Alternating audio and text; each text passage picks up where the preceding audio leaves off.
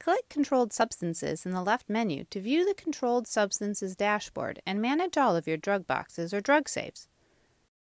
All drug boxes need to be assigned an escalation policy that will be put into action should the count not be completed in a timely manner. Click Manage Policies. The escalation policy indicates who should be notified if the count is not done on time. Click Add a New Policy. Click the caret next to a policy. Edit the name if you'd like, even creating customized policies for specific drug safes. Select Add a New Level. Select the time. On a 24-hour clock, the subscribers should be alerted. One or many subscribers can be selected from the drop-down. All subscribers will receive email and push notifications if the audit of controlled substances is not completed by the indicated time. Add additional levels to alert superior members of the department if the audits are still not completed after more time passes. Create as many different escalation policies as you'd like. Returning to the dashboard, we'll now create a new box. Choose which apparatus the box will be located on, as well as the compartment layout and escalation policy. If you'd like, give the box a custom name. Click Save to complete the action. The drug box will now appear, organized by station and apparatus. The escalation policy is visible, as is the most recent check date. To edit or delete the drug box, click the three-dot icon to the right of the box name. The Master Supply tab provides view-only access to all items stored within the Master Supply storeroom.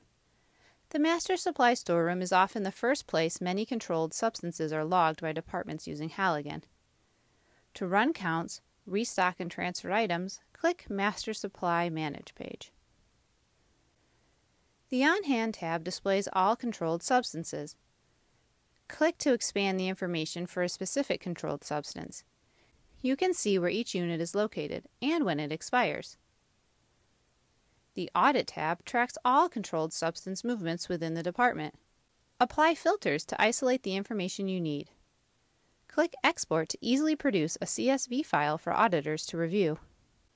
For departments utilizing facial recognition, a green camera icon indicates that a photo taken during the check matched the reference photo stored in Halligan. A red camera indicates that photo recognition was not utilized. Next, we'll open the Reports tab.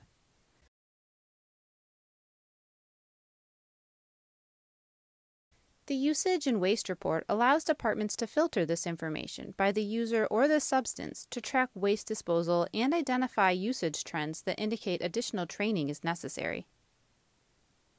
Finally, the Discrepancies tab. This tab displays all instances when counts did not match. All discrepancies must be clarified by an admin and labeled as either a mistake or a diversion. Label a discrepancy a mistake if there was a miscount that has been verified and is now corrected. Label a discrepancy a diversion when a controlled substance is unaccounted for and the drug box must now be set aside while awaiting investigation. When a diversion has been assigned, you will see an indicator appear on the box within the Drug Box tab.